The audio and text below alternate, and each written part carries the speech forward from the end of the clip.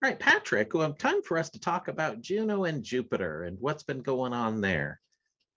Okay, yes.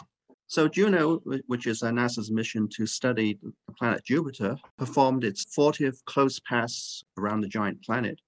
That closest point to the planet is known as Perijove. This is Perijove number 40, which is indicated where that blue arrow is. At that point, the spacecraft is roughly about 2,000 miles above the cloud tops of Jupiter. Now, normally, when we look at Jupiter through a telescope, we see a banded planet just looking exactly like this. But Juno has a unique view. It actually flies directly over the pole of Jupiter. This is the graphic that shows that. It gives us a view of Jupiter's poles, north and south, that we can never see before. This image was taken from the last Perijove in January, number 39, and it shows what it looks like when Juno approaches Jupiter. This is a view that you cannot see from Earth. Here we're looking down at roughly about 16,000 miles above the North Pole of Jupiter. It's very different. It's not banded. It's covered with lots of various circular storms or cyclones. One of the interesting things about Jupiter is that the cyclones near the North Pole of Jupiter, there's 8 of them that basically cycle around the North Pole. They're all labeled here. There are 5 storms that circle around the South Pole. The plus there was a 6th storm that tried to barge into the other 5, but later did not make it. So there are currently 5 storms positioned roughly in a pentagon, about 72 degrees apart, that are in a very stable configuration around the South Pole. This is just a composite image taken from several perijoves to see these interesting cyclones that are very intriguing for the investigators and scientists. Taking a look at some of the other pictures taken on Perijove 40, here we see a high latitude image of a folded filamentary region, and you can see it's kind of still bluish in color. And we have to remember that these images are color enhanced, so we can see some of the features, and also the contrast is boosted. We can see how beautiful these are. The whitish clouds are ammonia ice crystals, which are from pop-up thunderstorms. This image is taken roughly about 2,000 miles, so near the closest point, it's Perijove.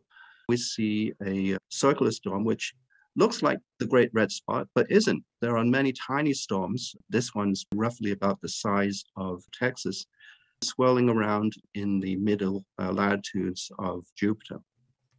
Just close to the equator is a turbulent feature caused by a jet stream just below the more stable equatorial belt of Jupiter, beautifully color enhanced, and you can see all the fine details of the upper level clouds and some of the deeper levels in darkish gray color.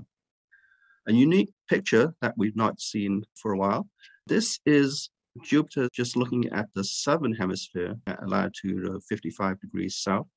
That dark elongated feature right at the top is the shadow cast by Jupiter's largest moon, Ganymede, just near the terminator of Jupiter. So Jupiter frequently gets these shadows from moons.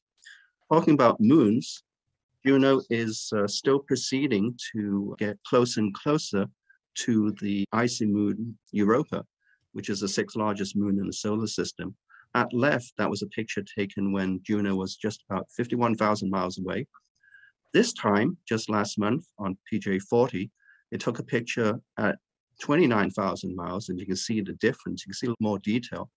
This is also a unique view. We're looking down at the North Pole of Europa, an area that we've never seen before. This is not the closest it's going to come. In late September of this year, Juno will swoop just to about 221 miles above Europa's surface, giving us the closest flyby of any spacecraft since 1997, when Galileo flew a little bit closer, 124 miles above the surface of Europa. All of this information will give us some data for upcoming missions, such as the Europa Clipper, which is destined to arrive around about 2030. Yeah, the Europa Clipper mission is really going to be something. Patrick, we had a question in our chat. Folks wanted to know, how long are those polar cyclones? How long do they last? Do we know? They seem to have been there quite a long time, but do they compare with Could they last as long as the Great Red Spot has lasted? Those polar cyclones have been remarkably stable. Basically, that they can last for a number of years, which is intriguing for the scientists. Yeah, very, very cool stuff. Well, thank you for answering that. I figured you'd have a better finger on the pulse of those storms than I do.